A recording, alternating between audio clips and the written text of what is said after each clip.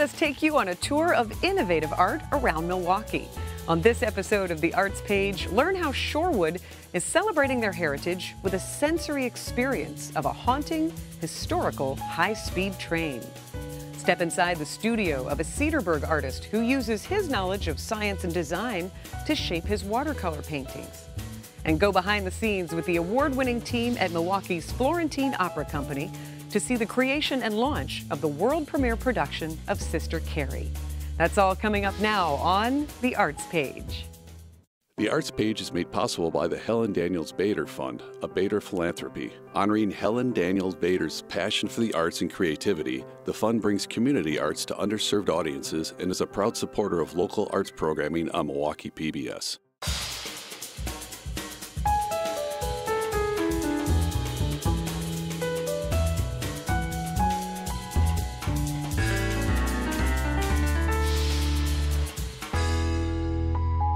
Welcome to The Arts Page. I'm your host, Sandy Maxx. In Wisconsin, we have artists and communities that are pushing the artistic envelope.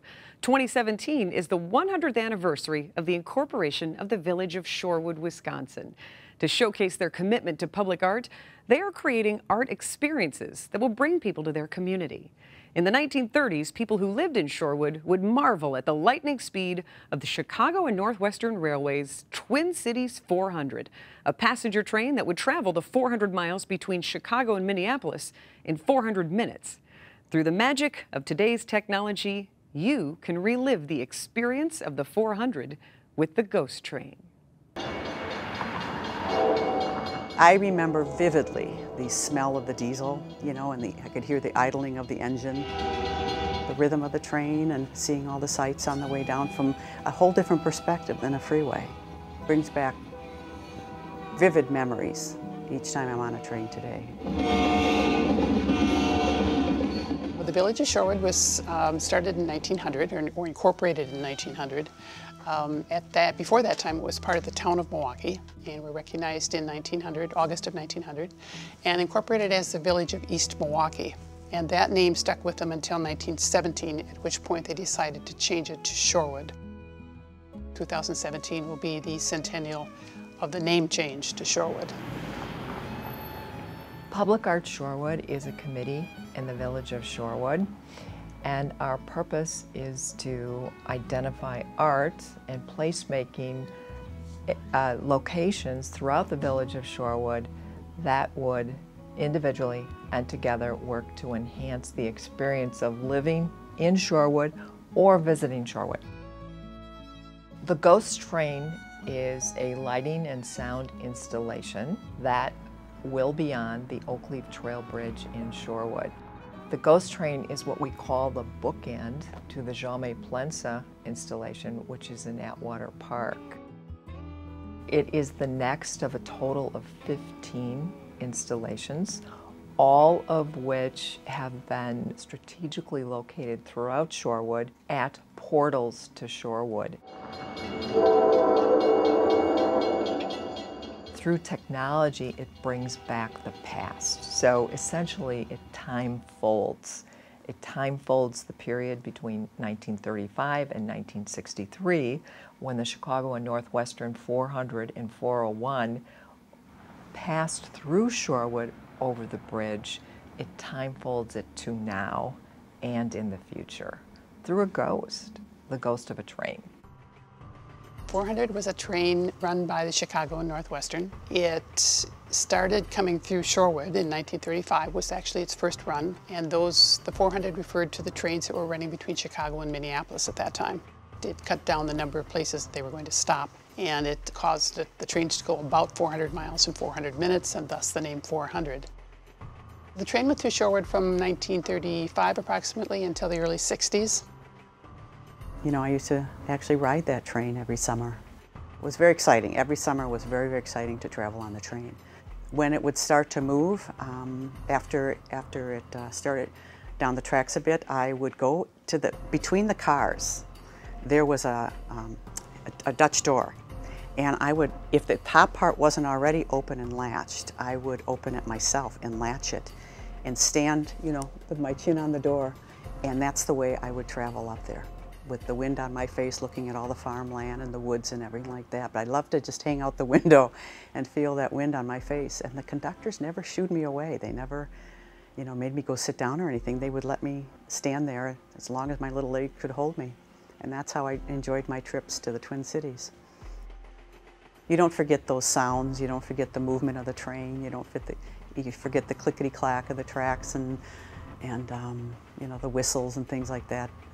To this day, if I'm stopped at a train crossing to wait for a train, I never mind. I turn off my radio and open the windows and listen for that train. The wonderful yellow and green color of the train, I think, has just made it a very memorable experience for many people who both rode it or just watched it go by. I began to think, well, wouldn't it be cool if, which is one of my big little starters, if we could actually make the bridge, the lighting of the bridge, look like there was a train passing. That if we could have light pass across the bridge, we could emulate the movement of the train cars and even the movement of the windows and the headlight. And that's where I came up with the term ghost train, because it would be an illusion, kind of a suggestion, not literally, but a hint that there was a train passing over the bridge. The idea of combining public art with history is just very appealing. To actually make the ghost train effect work, it'll first start off with some sound effects. You'll hear the train bells, and then you'll hear the train whistle as it approaches. You'll also see some red signals on top of the towers, the abutments of the bridge, to signify the approach of the train. And then as the train approaches, you'll see a glow begin to increase across the bridge, and then suddenly you'll see the headlights sweep across. You'll see chunks of yellow that are moving across the bridge, and those are representing the train cars themselves. Groups of a lighter color on the top part of the bridge that will suggest the windows of those train cars. So that'll all be synchronized as it goes across, and it'll be followed by a little red tail light. And so this movement across the bridge is what's really conveying the illusion of the ghost train. The technology behind the ghost train starts with the LED fixtures. Each one of these fixtures has a red, blue, and green emitting LED. Across the top of the bridge, we have 60 strings of 50 dots each. So there's 3,000 of these individual dots that we can control separately. And it'll refresh those individual LEDs 40 times a second, so we can get some very fast effects going on.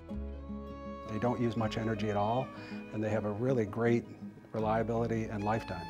We're going to be running the ghost train once each direction, each evening, as it used to basically go. The 400 was from Minneapolis to Chicago, and the 401 from Chicago to Minneapolis. So we'll be running the ghost train effect roughly on the same schedule and at the same speed as the original train. We feel that it will very much become a point of interest and an attraction to not only the village, the city, the county, and the state, but probably beyond. And people will then associate it with the village of Shorewood. I think it's important to keep the culture of the community alive, and this is something that every age group can enjoy, every age group.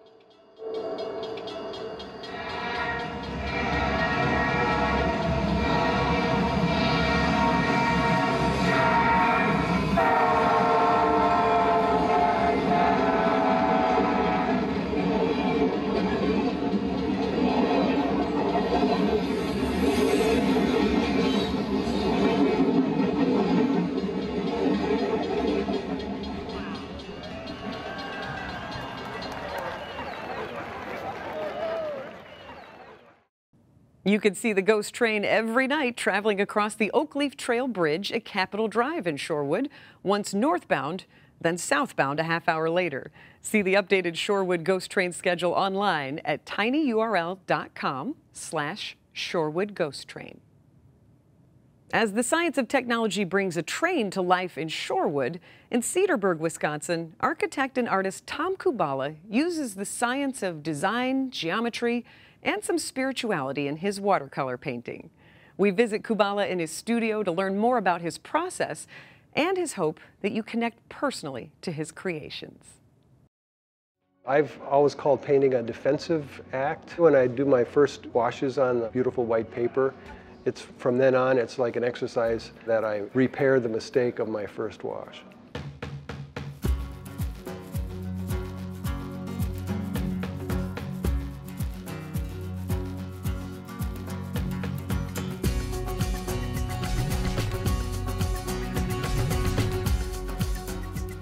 What watercolor does, for me, is allow me to just forget preconceptions and to look exactly what's happening on the paper. And that's almost a meditative exercise, a spiritual skill, in a sense, that allows you to see without filtering it through your thoughts. My name is Tom Kubala. I'm an architect here in Cedarburg with the Kubala Architects. I've been interested in many different things, from the arts to the sciences, so I thought architecture would be the place, a profession, where I could use all of those talents.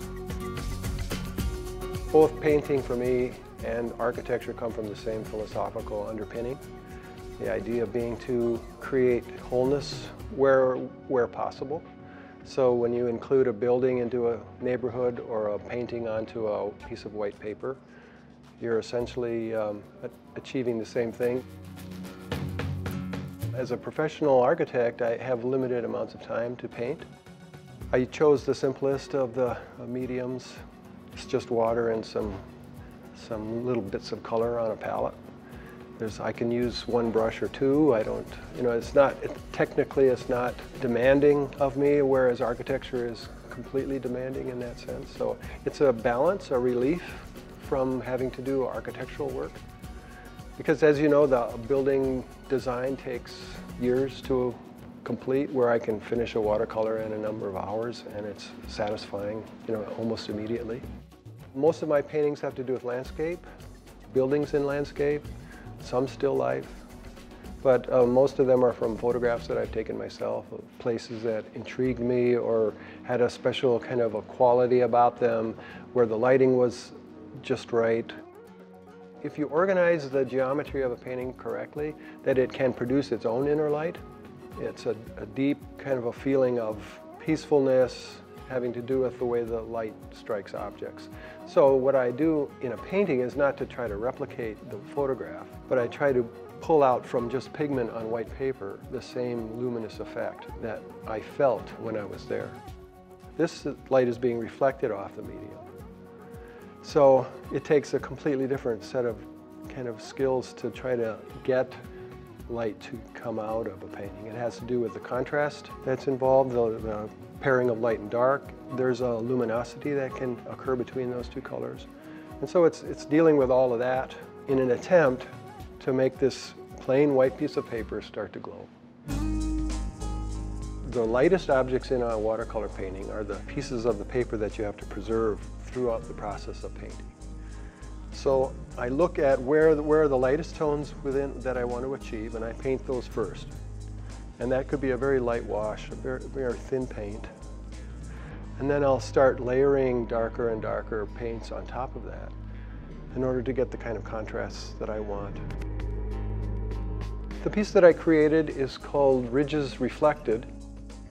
My wife and I like to go, when we go to Door County, we like to visit the Ridges Sanctuary. It's just a little bit north of Bailey's Harbor. It's one of the most unusual places in the Door County. We're really attracted to it in a sense because the swales that were produced by some kind of geological event that had to do with the water, the lake, has produced these series of swales that are filled with water, then separated by land, that have a very unusual vegetation on them. So it's a unique environmental place in the whole state of Wisconsin.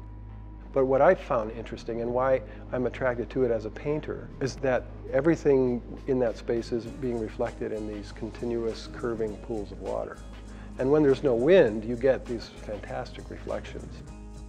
As a painter, I'm always looking for contrasts in textures, so I can use different kinds of brush strokes to produce effects. And in this particular piece, the grasses become a major part of the painting as a middle ground. There's a lot of eye movement when you look at the painting, which is to me a sign that there's something actually going on there that's more alive than just a kind of a dead 2D image. I want the process of painting to be something that I can dive into, that I can be a part of. So I'm not really sure how it's going to end up when I'm finished. So I need the border along the edges to give me a little wiggle room, and I can adjust things as I go without starting over. The last thing I want to do with the painting is make it self-expression. I'm looking for those connections that tie people together, that they can connect personally with the painting. And to me, that's a sign that I've struck on something having to do with the wholeness of that group of colored blobs on white paper. It's an interesting personal struggle to paint. It's very educational, but you have to give yourself a lot of slack and just keep trying it.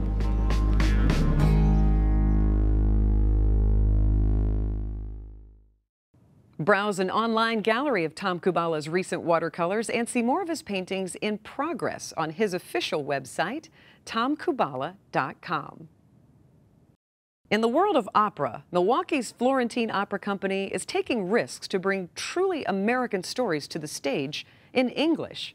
They recently presented the world premiere of Sister Carrie, which is based on the novel Sister Carrie by Theodore Dreiser.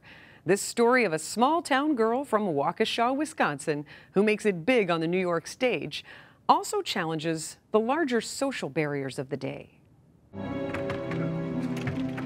I'm worlds away from the factory. It really is about perhaps the one remaining dirty word in America, and that is class. You know, we like to believe that we live in a classless society. But then when you look at the actual facts of the way that lives are lived in America, it tends not to be true at all. Now, this was particularly true when Dreiser wrote the novel, Sister Carrie. He wrote it in 1905. It was set in 1900. And that was a time of enormous distinction between the classes. In this, we wanted to deal with the idea of class in America, women, the role of women and men, the expectations for that, how you can be socially mobile or how you can't be. It's a combination of being able to do the small, very intense things with the characters and also the larger social things. The normal trajectory of an opera in the past has been the woman suffers all this abuse and then is killed, commits suicide, you know, whatever, leads to bad fates. In this case, the men come to bad ends and the woman is triumphant. And so we thought, okay, two men writing about a woman and inverting the normal archetype about women in opera would be an extra benefit to writing this story. I'm living with my sister till I find my own way. It's about a young girl from Waukesha, Wisconsin, who makes the journey from there to Chicago and ultimately to New York. And the social barriers and labor barriers that are uniquely put up against women at the time this happened, at the turn of the century. It's a story that doesn't have necessarily any heroes and villains. It has people who are affected by society. So it's how societal norms at the turn of the century affect people and how they react to that. We watch her and witness Carrie go from something like a Laura Ingalls Wilder figure and ending up like a Hello Dolly figure. And it really does happen before your eyes. Carrie has two key relationships, and really the latter could not happen without the former. And so the first is with Mr. Drouet. He is a boss at the factory where she's working, and he sees a little something a little bit different in her. You belong in places like this, or better than this. He sort of invites her out of that circumstance by saying, I can help you get along.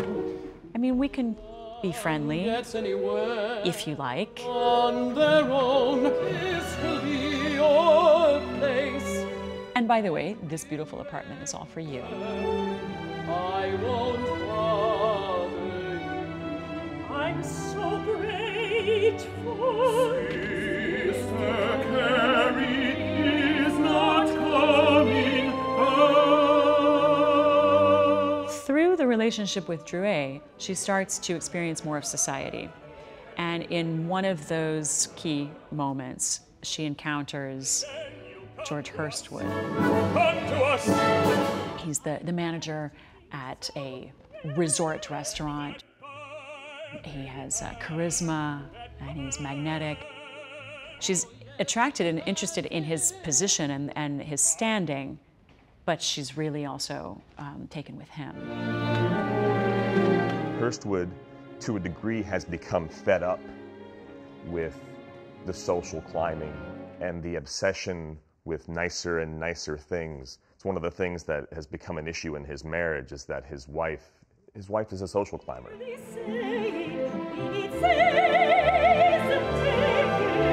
He doesn't really have a solution for it. That's the problem, is he just is going to try to find it in another person who seems less complicated. And I think that's what he sees in Carrie. He sees someone who's almost a clean slate.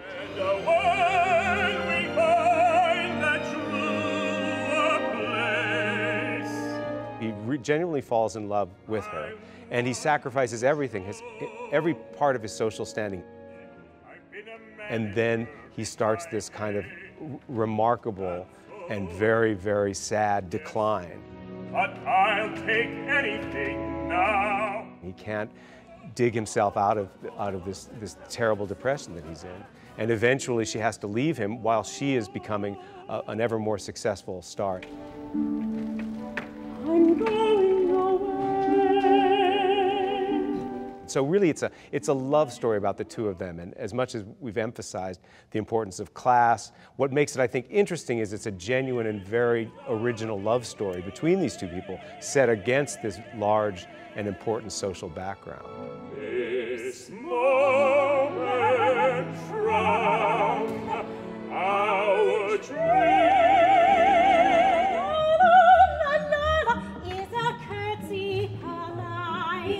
My character's name is Lola, and she is a chorus girl in New York City and meets Carrie there. She loves being on stage, but she's very content to be where she is. I think she's really happy to be in the chorus, happy to be part of an ensemble. She loves having fun. What lurks beneath the caftan? They kind of bring out the best in each other. They help each other see what each other's, well, at least Lola certainly helps Carrie see what some of her strengths are. She loves her fan mail, and there's a great duet between Carrie and Lola about that in the opera. Her success is not an unmitigated success. Her independence, her success has come at a cost. And she has not only paid for that, but she'll continue to pay for that.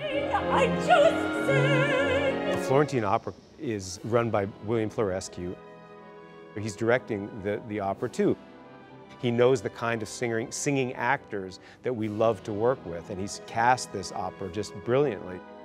The two leads are really well known for being great singing actors, but also having a real way with new work. Adriana Zabala, who's been with us in more classical repertory, has done a number of new works, particularly with Minnesota opera.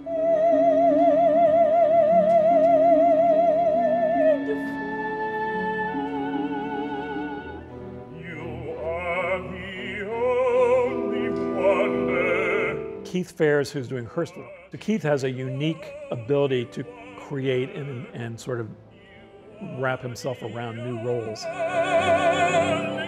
Lisa Jordheim, who's doing Lola, is a former studio artist with us.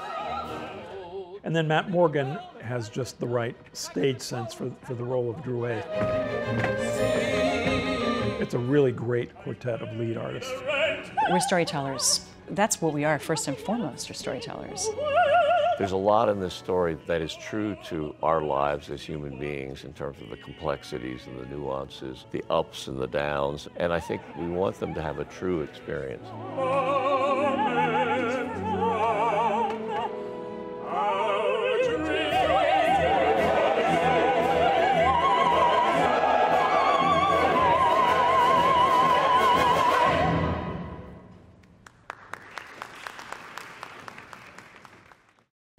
You can see more photos and hear songs from Sister Carrie online at the website sister-carrie.com and get the full schedule of performances by the Florentine Opera Company at their website, florentineopera.org.